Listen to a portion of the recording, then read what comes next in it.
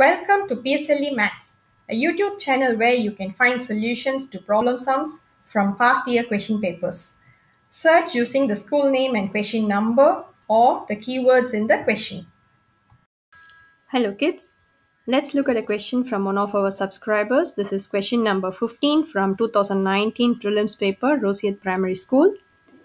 Mrs. Raju wanted to decorate the bulletin board with some circular pieces of paper.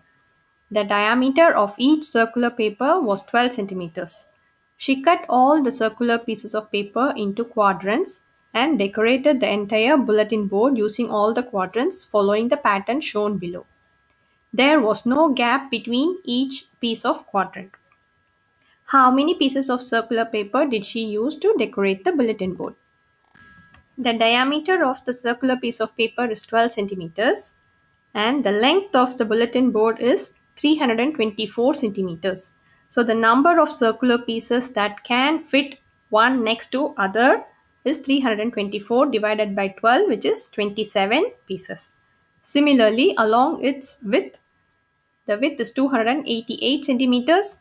So it can fit 288 divided by 12, 24 pieces of circular papers. That is a total of 27 times 24 equal to 648 circular papers can fit on the bulletin board. We notice that the full circular paper is not used. Instead, they are used as quadrants and 3 quadrants are used in place of a circular paper. So that is a total of 648 times 3. That is equal to 1944 quadrants used. One circular piece of paper can be cut into 4 quadrants.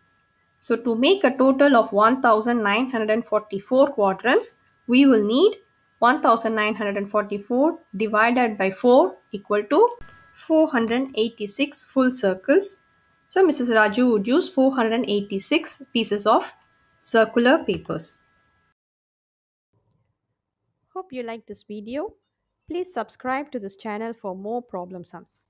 If you have a specific question that you would like to see a video on, please post it in the comment section. Thank you.